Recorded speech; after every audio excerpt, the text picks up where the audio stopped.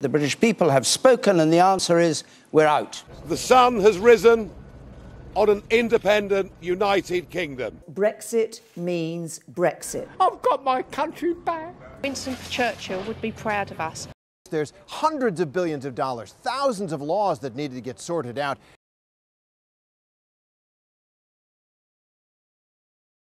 Angela Merkel declared that Britain's vote marked a watershed moment for European integration. 65% now think we'll get a bad deal. We need to deliver the benefits of leaving to the poorest in our nation. If we do not deliver frictionless trade, thousands of jobs will go.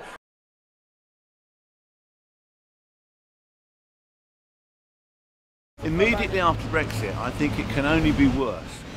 But one hopes that in the long term, then maybe it would be better. Brexit would help the country full stop. Definitely for the out camp I am, because I think that the country needs to stand on its own 2 feet. We do have an awful lot of foreigners here, which is fine, it's not a problem, but I think that it can get to a stage where there's too many. I think austerity was what led us to Brexit, to be honest. I think with the austerity the Conservative government brought in, I think it was too quick and too much, and it's divided us as a people. We're not going to talk about which way we voted. We're not going to talk about rerunning the referendum. We're going to keep that off the table. This is just Barnet, Brexit and Barnet going forward, the issues, challenges and impact of Brexit on Barnet and us and our connection with Barnet. We have tried to identify different realities. So we have added to this study, we have Barnet, but we also have Ceredigion in Wales, which is more of an agrarian area with the universities. We have Southampton, with a port. We have some ex-mining areas like Pendle and Mansfield. And we have seen that the picture is quite different in many senses. There are commonalities. Yeah. So this is a little bit my speech about the project. And because some of the things we may discuss today will be local impact and may not resonate with what happens elsewhere. But some other things, they will find connections with what we're seeing as well. One of the things that I think doesn't quite come out of the report, but which is very important, is the chilling effect that the Brexit vote has had on community relations. Although the debate on immigration in absolute terms is focused on EU nationals, a lot of the talk about immigration is very loose, and there, in some quarters, is an unspoken assumption that since we've had this vote, we can now kick them all out. But what has happened since the Brexit vote is that people feel they have license to speak this stuff, to say this stuff. And it will inevitably affect public services because staff, people who we need from other countries, whether they're EU nationals or whether they're from outside the EU, will feel that this is a hostile environment in which to work, and they won't want to come here. And our public services will suffer as a result. And I think that this is what worries me. I don't want Barnet broken by Brexit. Nurses, we know for a fact that the NHS trusts here have had a huge drop in EU nurses and not just EU nurses who are going to come here. So that is both, I think, extremely sad for Britain as a whole, but absolutely it has a tangible effect on us personally and the community that we live in. To be specific on Barnet issues, my wife is the chairman of governors at a local primary school. So if we talk about how Brexit will affect her primary school, or how it will affect schools, first of all, there are teachers who are EU nationals. Now, at the moment, no one can tell them, no one can tell Alex here, what their status is going to be on the 30th of March. There is a very real chance that we will have teachers who are teaching our children who on the 30th of March 2019 are illegal immigrants through no fault of their own.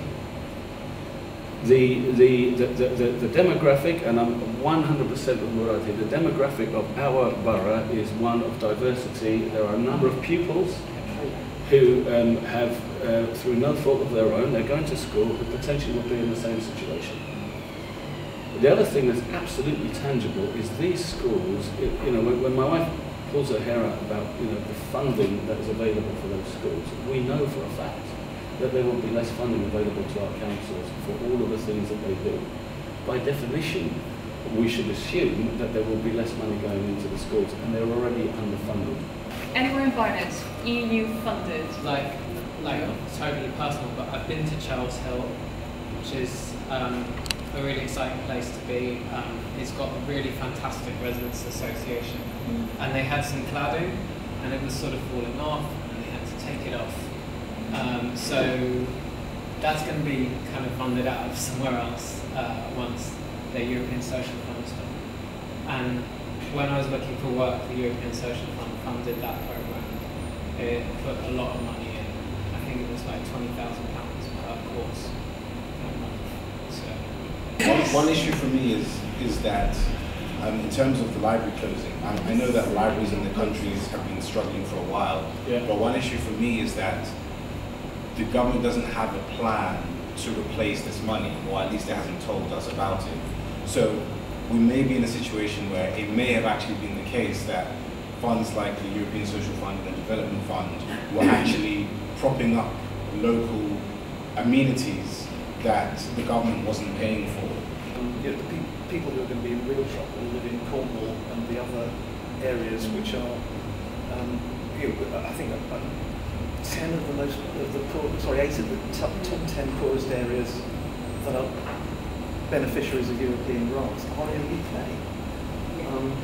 So, okay, there's an impact here, but the wider impact elsewhere is going to be far greater. I have a huge concern because I'm a patient at the hospital. Every 4 weeks I have to go and have an infusion for my illness. Just chatted to the nurse today. I said, where is my medication made? She looked at me, oh, you Brexit. And she went to check, it's Roche. After March, will I still have my medication? It's a concern. They told me, don't worry. I said, are you stockpiling? They laughed. They didn't tell me anything, but I am concerned. Do you think there will be an impact of Brexit? Of course it will be. That's a huge one. It's not like it will be. All the UK will be like start a new life. It will be very, very, very hard. I'm already, be honest with you, I'm already like because I have a friend of mine is in Germany. He's British, and he's in Germany open in Cologne, and he's very successful there. So he asked me to come there to open there. This is my option. It's if I cannot carry on, prices. And as I said, so what are you seeing? It's about the tariff. You know the tariff. The affection, like the impact is for the tariff. If there is no, like there is a tariff between UK and Europe, it will be a huge impact or prices. So what kind of examples of say? Example, where we buy like flour, everything, there's some ingredients, they are all from France. Like 90%, all from France. Imagine like you have to order in 2 days, 2 days I will get my delivery. After Brexit, we'll get it in 2 days. No way. Or the same price. No way. It's I know if we as David said, if you crash in out without a deal, without nothing, a lot of businesses will close down, including mine, I'm sure, because you cannot afford anymore. You cannot wait for 1 month to get some stuff. For example, this almond carwaso, I'm not getting on the ground. I'm not gonna do almond carwaso. It starts like this, slowly. This Brexit, it's like they will kill us. Slowly, not like straight away, slowly. We die slowly, like till you die. But if you have plan A, plan B, to be honest. So if Netanyahu is withdrawn, we have to move out. I'm not staying. Yep. And sorry, David, and when you move out, what's happened? Job loss. I have 10 here, 8 here, and I have another unit in North Finchley. How many staff I have? I'm paying corporation tax, I'm paying the taxes, I'm paying this, I'm paying this, I'm paying rent, I'm paying business rate too. And when I was extend, but because of Brexit I stopped. So how many money I'm giving to this, all this we go. I am small, but how about the big companies of the like small like me? That's the impact. How much money they give in, all this will stop. Well, I think that was small business owners you can get. You know, I'm a single operator, self-employed, a van, some gardening tools, suppliers. My clients fall into two broad groups. There's the pensioners that can't pay their gardens anymore, and there are the cash-rich, tidy, poor people that would like their garden to look tidy when they come back from work. The biggest impact for me is likely to be on discretionary spending. Even a small hit to people's pockets means that they start economising on luxuries, and employing staff is very much a luxury.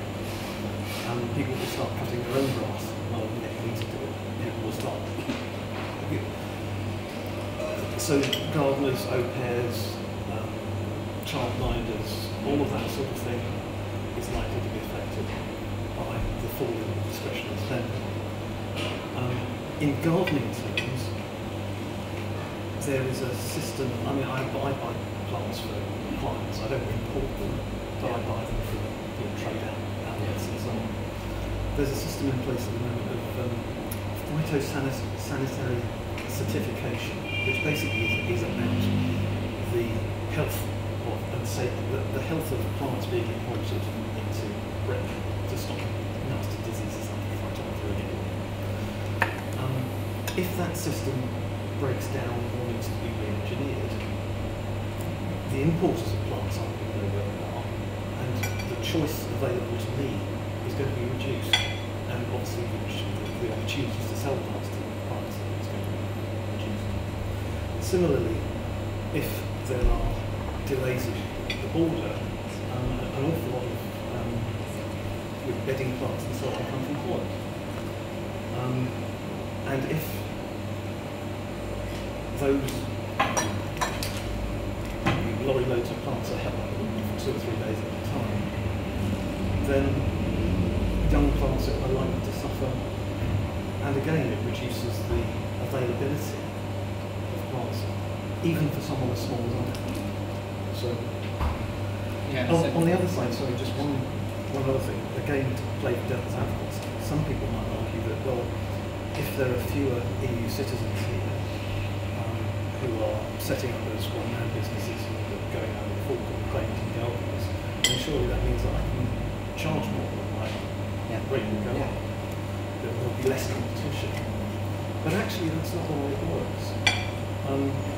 I trade on my reputation, I trade on my qualifications, and the price that I'm able to charge my customers is dependent on that. It's about trust, it's about turning up when you say you're going to do, it's about doing a good job and not leaving a mess. And there are all sorts of aspects like that. It's a service industry. It's not a case of the least cheaper than here will do. So I don't feel that I'm in direct competition with a Pole or a Bulgarian or a Frenchman. I'm in competition with anybody. Yeah. Actually, on this point, I think we have an interesting alternate perspective from Alexandra, just on wages. Yeah, so quite a few of the people who voted Leave, whom I spoke to in Barnet, said that they expect higher wages for low-paid sectors.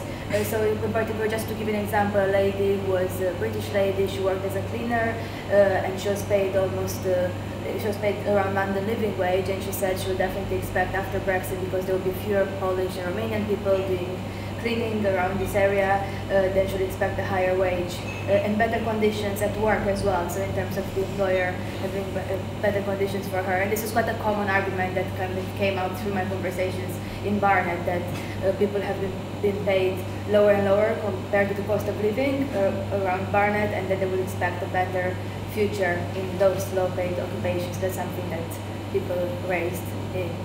Just being neutral, I'm just putting that forward to you. So. If you guys, for example, if you have to leave this country and move your business somewhere else, then Barnet residents also lose out. We also lose the chance to come here and have a nice coffee and a nice cake. We love this country. We wanted this country to stay here. We invest in this country. We love it. I can give you several tangible ways that the referendum vote has already impacted both us in Barnet and negatively the country. So we made it, but we do two things. We're a technology consultancy. We work with foreign companies who want to come to Britain and build a presence in Europe. Actually, Britain was always seen as a gateway to the rest of the European Union. So we've had Australian companies, we've got an American company knocking on the door at the moment, Chinese companies, etc. You land in the UK, you land in London, actually, and that's the way you expand outwards. So we've had, for example, we had a partner in Coventry who's in the automotive, and they were dealing with a Chinese firm who was very actively looking to come into the UK. And then they called us and said, no, the Chinese have decided because of Brexit they're going to go to Spain. And those things are happening now. You know, business is being turned away. We can see that happening. You were asking before, Joel, about European money. There is a fund called Horizon 2020. It's a European fund for businesses.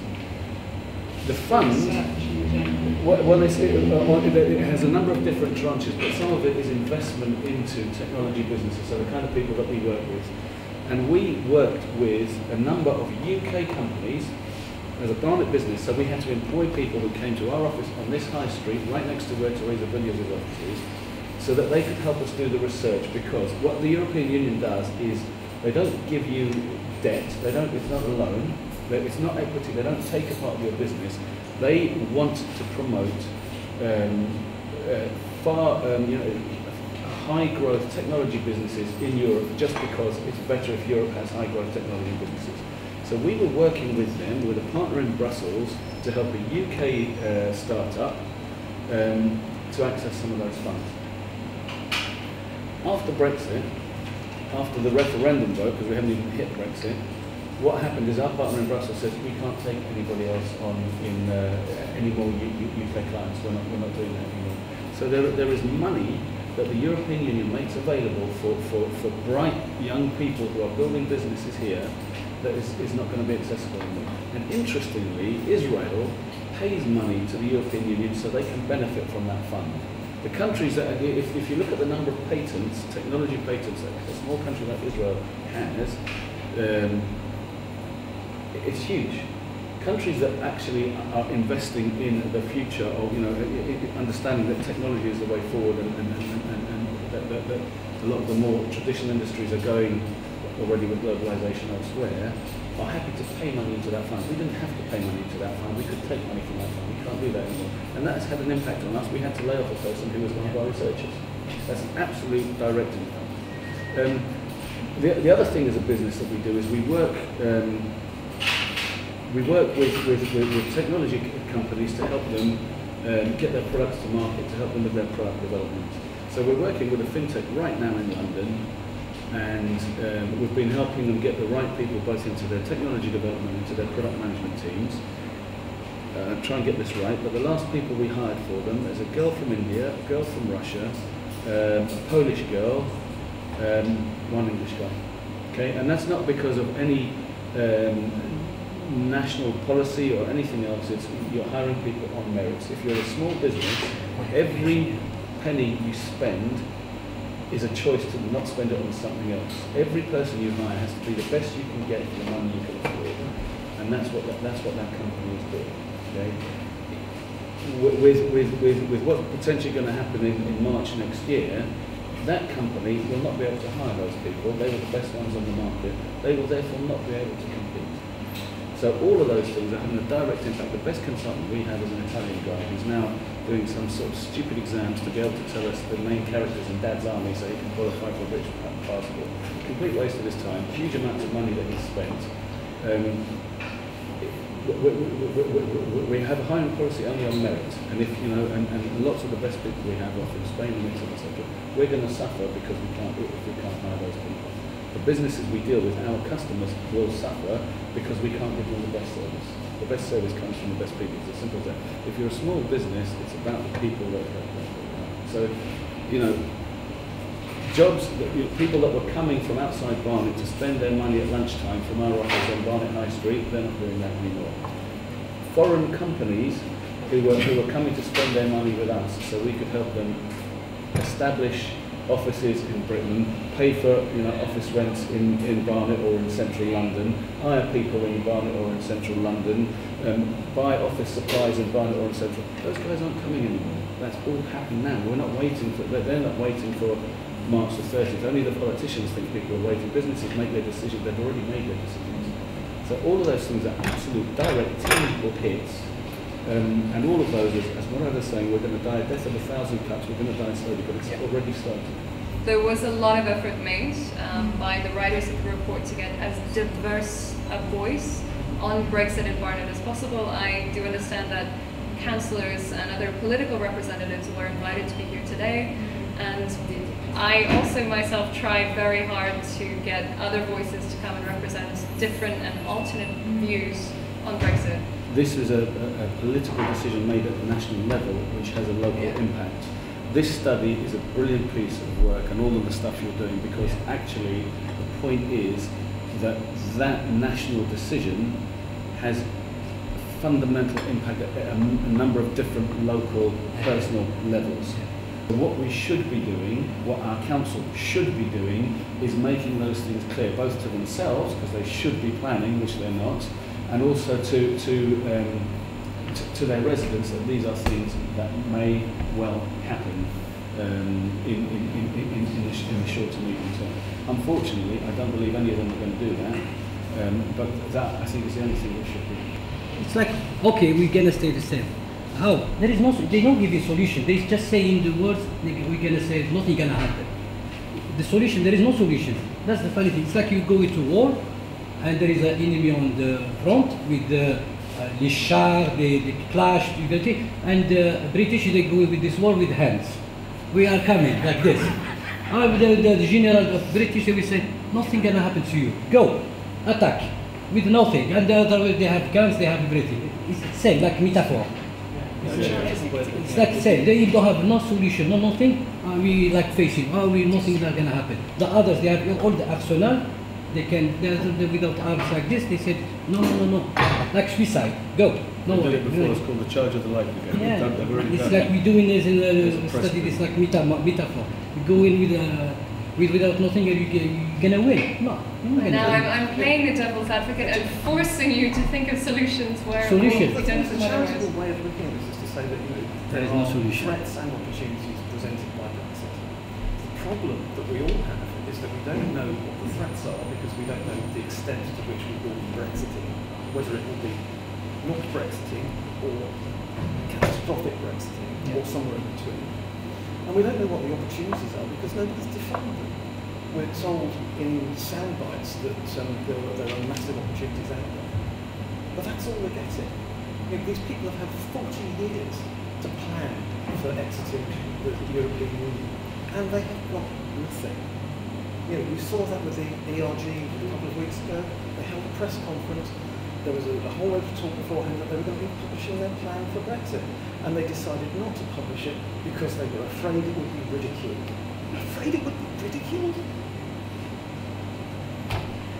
I rest my case. So potentially as local citizens, we should be pressuring our local administration to apply to the government to say, what do you think the impact on our area is going to be? Yeah, we should do that. try to define at least the scenarios. And we still end up in the scenario that David has eloquently described, which is, stuff's going to happen, what stuff we don't know.